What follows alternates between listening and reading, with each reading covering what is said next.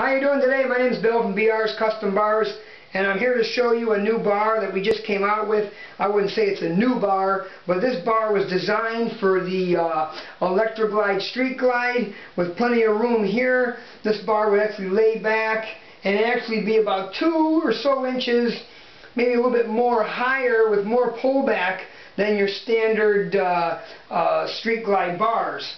This is out of 1.25 inches, 120 wall, narrowed in the center for the 1-inch risers.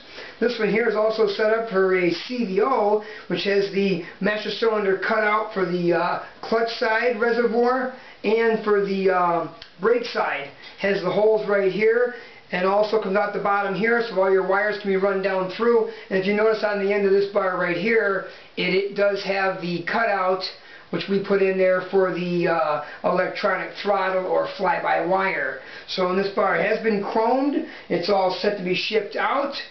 All of our bars can be set up for the fly-by-wire. Just to give you a good look at this bar, how it would be sitting on the bike, be about like that.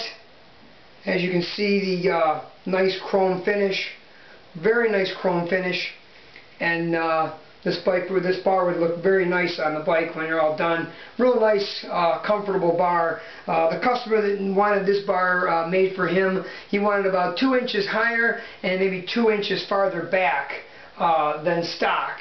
So any questions on a pair of bars like this, just give us a call and check us out on the website there, and we'd be glad to hook you up with a pair or go over something that would best fit you and your bike.